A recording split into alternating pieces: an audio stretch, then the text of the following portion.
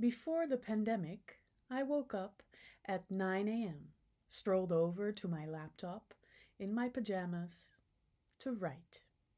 During the pandemic, I wake up at 9 a.m., stroll over to my laptop in my pajamas to write.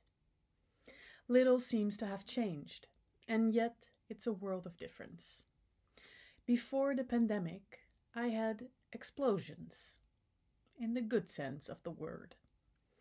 After months of working on a book in silence, I was allowed to go out, to see readers.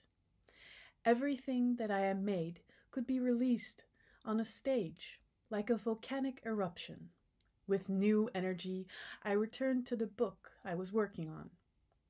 Now there is never an explosion. Or maybe there's a reverse explosion. I implode. I recently described it to a friend. I'm bored to death, but I'm too tired to do anything about it.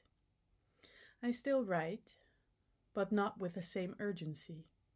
Something has been lost.